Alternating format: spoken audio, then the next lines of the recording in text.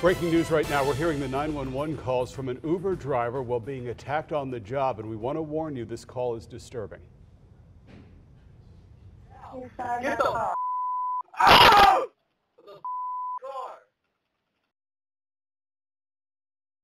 The Collier County Sheriff's Office says Hunter Cook choked and beat the victim. Yeah, the victim says Uber is trying to wipe their hands of the case by saying she needed extra insurance. Wake News anchor Annette Montgomery joins us live now. And Annette, the victim says this isn't the first time the man attacked an Uber driver.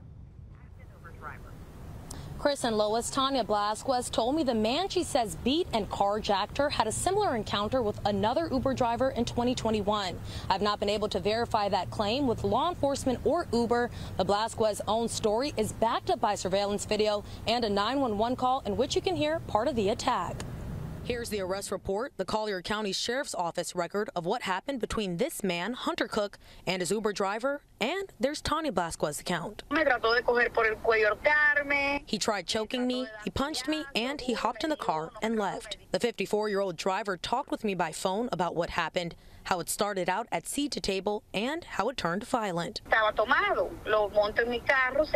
He was drunk and he gets in the car and he's already rude. That was shortly before midnight, June 24th. Blasquez said she took Cook to an address along Bonita Beach Road, but he wouldn't get out of her car. So she called 911. Yeah,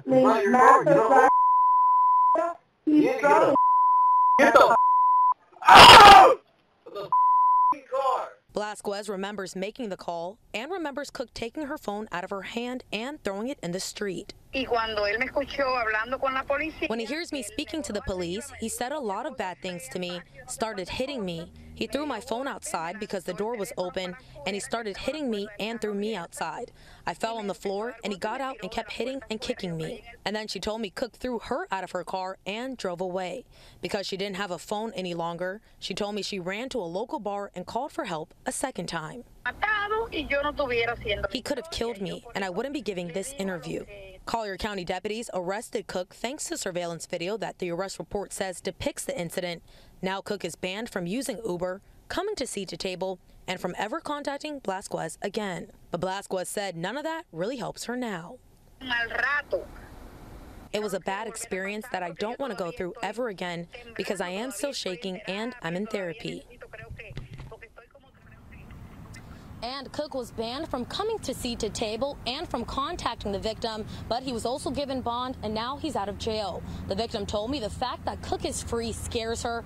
More on her reaction to that all new at 6. Live in Collier County, Annette Montgomery, Wink News. All right.